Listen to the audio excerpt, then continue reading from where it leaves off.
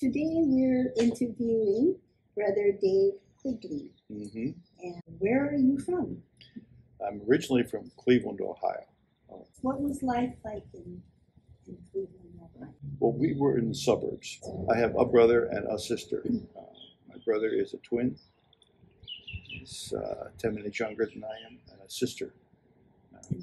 Initially, we were just on the edge of the inner city, and then we moved out when I was 6 years old to the suburbs.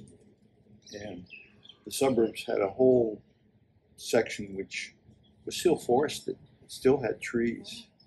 And the road we were on used to be part of the stage road into Cleveland. Just before we were in high school, we had lots of area to run around and play in. And behind the houses on the road was a stretch of woods that would probably go 10, 12 acres. And it's all behind all these houses. And some of us, the kids, lived in some of those houses. So we'd cut through the woods to get to their house and have lunch there, go someplace else. And then we played baseball, softball in the streets on one of the side streets. What made you think about the religious life? I enjoyed working with the brothers. I was involved in school quite a bit. One group was called the Service Club, and we did in-school service projects. They come up around school that need lots of bodies, like setting up for an assembly. You have to set up all these chairs. At the end of the year, he'd give us a big steak dinner. Were they Marinists? Yeah, with the Marinists at the school. I said, well, I'll give this a try and see how it goes. And I liked it. I'm still here. You're still here. Went off to Novitiates, then down to the University of Dayton to study.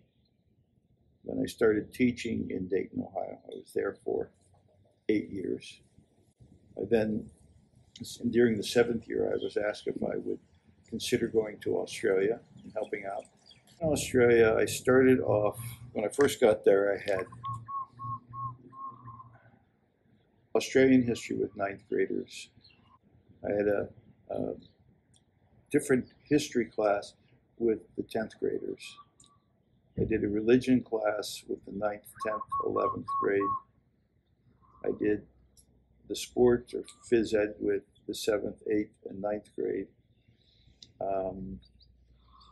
I had about 6 different hats I was wearing. I was also this organizer for senior school trips. So I got to see the Uluru or Ayers Rock in the middle of Australia 3 times. Also did the Great Barrier Reef, a few other trips. You went sightseeing? Yeah, with usually 40 kids and 3 other teachers. So I've taught American history to American kids, world history to American kids, Irish kids, and Australian kids, and Australian history to Australian kids, and Irish history to Irish kids. And I taught geography in all 3 places as well. When I got to Ireland, I was doing more religion than I was history, but I was doing all of the above anyway, because in a smaller school, you wear a lot more hats. And I went to Ireland in '88, and I was there until 2001. And I had a nice arrangement with the academic dean. I would do any tests, anytime when I was going to be there for the summer. But the summer I was going back, I wanted the very first test on the very first day, so I could get it corrected, turn the grades in, get a good shower, get a good meal, get on the plane, and come to Hawaii and repeat the day. I'd arrive about between 10 and 11 on the day I had just finished the exam. So I would repeat the day, and I get our chaminade at Honolulu, and then I would get ready to go to the beach. I'd walk down to Waikiki, go for a swim, wander around, and walk back up. So what does the future look like for you? I'll be going to San Antonio. I'm actually going back to the community I was in before I came here.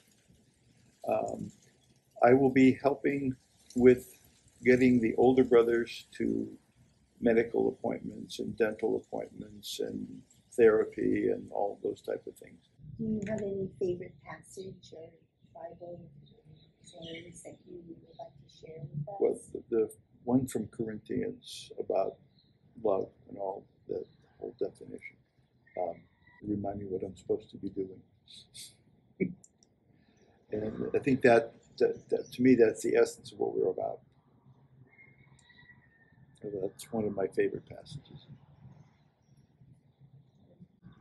Do you have anything else you would like to say to? Just a thank you to everybody who's been so kind and generous to me over my brief time here.